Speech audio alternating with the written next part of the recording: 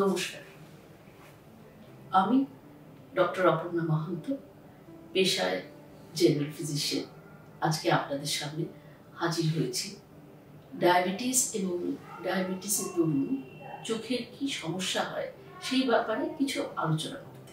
Diabetes আমরা সকলেই জানি একটি মহামারীর আকার ধারণ করেছে আজকে পৃথিবীতে। আমাদের অলিম্পিকে যদি সোনাজয়ী কোন দেশ বেশি পেয়েছে বলি, তাহলে আমাদের কথা চায়নার কথাই সবচেয়ে বেশি আগে আসে। হ্যাঁ, চায়না এই ডায়াবেটিসের মহামারীতে সোনার পদক, স্বর্ণ পদক পেয়েছে। আর তারপরেই কারা জানেন?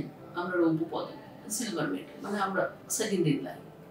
তারপরে আসে পাকিস্তান, তারপর ইউনাইটেড স্টেটস অফ আমেরিকা মানে ইউএসএ, এবং দেশে আর যারা যারা আছে সবাই আছে। তা আমরা তো সোনা জিততে চাই না ডায়াবেটিসে, তাহলে আমাদের কিছু তো করতে হবে। ডায়াবেটিস বলতে আমরা কি বুঝি? আমাদের blood sugar 126 milligram per DL on 2 separate occasion, মানে দুটো স্যাম্পলে যদি আসে তাহলে আমি বুঝবো আমার ডায়াবেটিস আছে।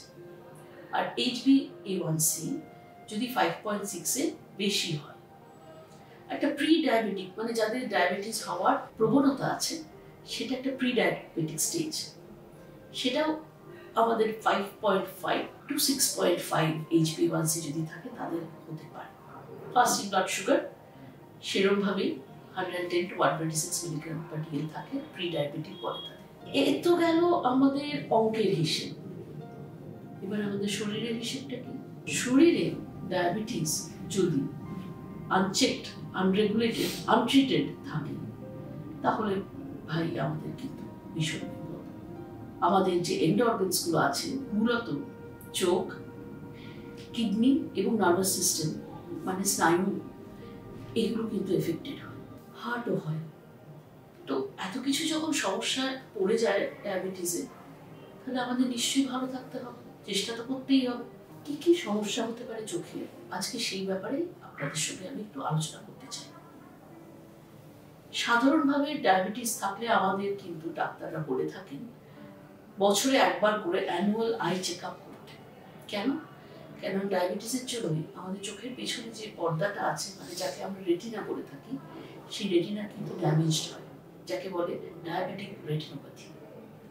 এবং সেটা যদি আনচেকড থাকে তাহলে ডায়াবেটিক ম্যাকুলার ইডিমা, বেশ খটোমটো, তাই না? যেরকম খটোমটো নাম সেরকম খটোমটো রোগও কিন্তু। ভাই আমাদের কিন্তু ডায়াবেটিস এইভাবে আনচেক রাখা যাবে না, আমাদের কন্ট্রোলে থাকতে হবে। তার জন্য আমাদের নিয়মিত এক্সারসাইজ, খাওয়া দাওয়া, ডাক্তার যা বলবে সেই মতন খাওয়া দাওয়া, আর কিছু ABCDs আছে যেটাকে আমরা মেনে চলব। What does A stands for? A stands for to keep your HbA1c checked. Keep it under, definitely under 6.5. Number 2, B, keep your blood pressure under control. আপনার যদি ডায়াবেটিসের সাথে ব্লাড প্রেশার থাকে, please try to keep it under control. Check it regularly. C, keep your cholesterol under control, মানে আপনার কোলেস্টেরলটা কন্ট্রোলের মধ্যে রাখবেন। লিপিড প্রোফাইল যেটা আমরা বলি, সেটাও কিন্তু আমরা ব্লাড লিপিড প্রোফাইল করে কোলেস্টেরলটা আমরা দেখব। ডিটাও কিন্তু একটা ইম্পর্টেন্ট কাজ। Please do not smoke, do not drink. বলা সোজা, কর্মে হয়তো সেটা কষ্টকর হতে পারে কিছু কিছু লোকের জন্য, বাট আমাদের ডাক্তারি শাস্ত্রে কিন্তু হিসেব দেওয়া আছে কতটা করে আপনি ড্রিঙ্ক করতে পারেন। কিন্তু স্মোক তো নৈব একেবারে। Please avoid drinking and smoking. And what does E stands for? E stands for get your eyes checked, and get your eyes checked annually. এই জিনিসগুলো যদি আমরা মন দিয়ে করি, আমরা তাহলে আমাদের স্বাস্থ্যের প্রতি অঙ্গীকারবদ্ধ থাকবো, কেননা আমরা ভালো থাকবো। আর ভালো যদি আমরা থাকি, সবাই যদি আমরা ভালো থাকি, তাহলেই তো আনন্দ, তাই না? ব্লাড সুগার নিয়ে কষ্ট করে নানা রকম কমপ্লিকেশন নিয়ে জীবনে নিজেদের কষ্ট ডেকে আনার কোনো মূল্য হয় না। এইটুকুনি করলেই কিন্তু আমরা সবাই ভালো থাকতে পারি। সুতরাং আজ এইটুকুনি থাক।